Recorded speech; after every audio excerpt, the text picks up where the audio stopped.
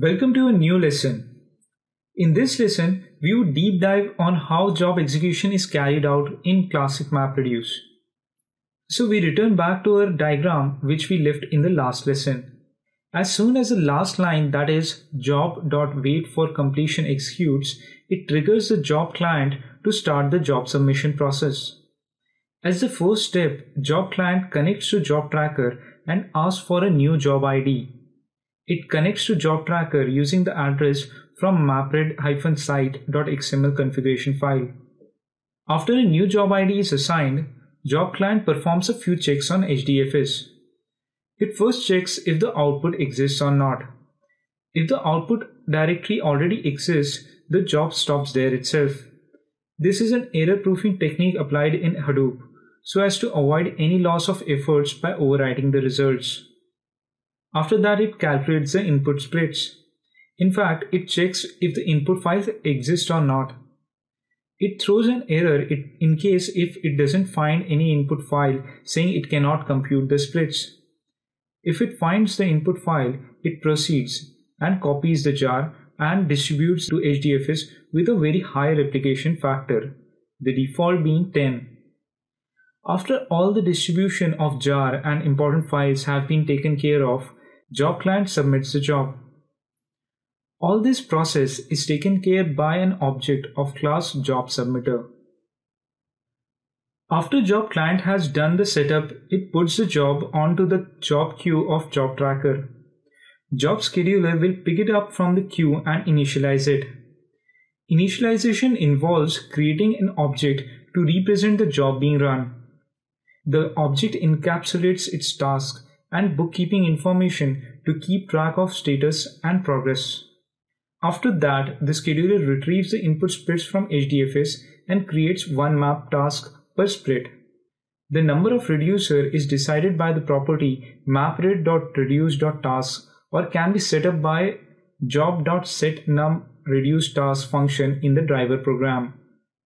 It has a default value of 1, but it is advised that it is customized to a higher value depending upon the size of the cluster to draw advantage of parallelism in the reduce phase as well.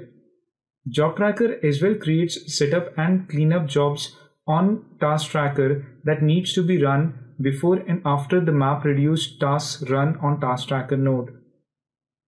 After this phase comes the task assignment phase. At this point, job tracker should know which task trackers have free slots and which ones are busy. The task tracker simply runs a loop that periodically sends the heartbeat. This helps job tracker to understand if the task tracker is active or not. As a part of heartbeat, job tracker sends information regarding the statuses of the tasks running on the task tracker. This helps job tracker to assess the load on task tracker and thus assign a new job. A single task tracker can run more than one MapReduce task at a time. Thus, a single task tracker machine can have multiple slots to run the task. The number of slots depend upon the computing capacity on the machine. The main deciding factors are the RAM and the cores of the CPU. Now the job tracker knows which task trackers to assign and it assigns them the tasks. So after this comes the task execution phase. Task trackers as a part of setup retrieves the jar which were put on HDFS by the job client. This is where we see that the code moves to the data for processing, which is very different from the traditional architecture. After that, the task tracker launches the new JVMs to run each task it is assigned. Remember, it can have many at a time. Task tracker sends regular updates about the percentage of completion of the task through heartbeats. And then the job tracker combines the progress of all the task trackers to update client with the overall progress. Calculation of progress is simple in map task but a little tricky in reduce phase. We would look into it in the next slide. Then after the last reduce job has finished, the task tracker cleans up the intermediate data that was created while running the tasks. At the end, the job is finished and wait for completion function, which is the last line of our program which started all this chain, receives the return value. On this slide, we look at how the progress is calculated that is displayed on the user console. For map tasks, the percentage is simple to calculate as the input size is known and the data that is processed is known through the internal counters which Hadoop maintains. So at any given point, the total amount of data and the amount of data that has been processed is known, and hence the percentage of work done is easy to calculate. For reduce, it's a little tricky as three things, sort, shuffle, and reduce, contribute to the total amount of work. So for the calculations, the effort contribution by sort, shuffle, and reduce is considered to be 1/3 each. That means, in case if the reduce phase hasn't even started, the completion status would be 1/3 contributed by sort plus another 1/3 contributed by shuffle, that adds up to 2/3, that is 67%. If the reducer has processed half its inputs, the completion would be 1/3 contributed by sort plus another 1/3 contributed by shuffle and 1/6 contributed by reduce. It is 1/6 because half of 1/3 is 1/6, and when these all are summed up, it gives 5/6, that is 83%.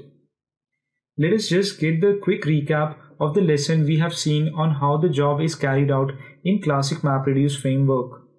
The function wait for completion causes the job to be submitted. So as a part of job submission phase, job client gets a new job ID from the job tracker. Next, it copies all the relevant files and code to HDFS with high replication. Next, it submits the job by placing it on the job tracker's queue. Then comes the job initialization phase, where job tracker creates an object of the job which encapsulates the task running and has bookkeeping methods. It finds the splits on HDFS and creates one map per split. Then comes the task assignment phase, where job tracker looks for the free slots on the task trackers. Task trackers communicates this information through heartbeats. Then after that comes the task execution phase, where the task tracker copies the code from HDFS to the local machine and launches the task it has been assigned. It sends regular updates through heartbeats to job tracker, which combines all the results and displays to the client's console. At the end of the last reduced job, the intermediate data would be cleaned up by the task tracker. In the job completion phase, job tracker sends the return code to the wait for completion function, which completes the job.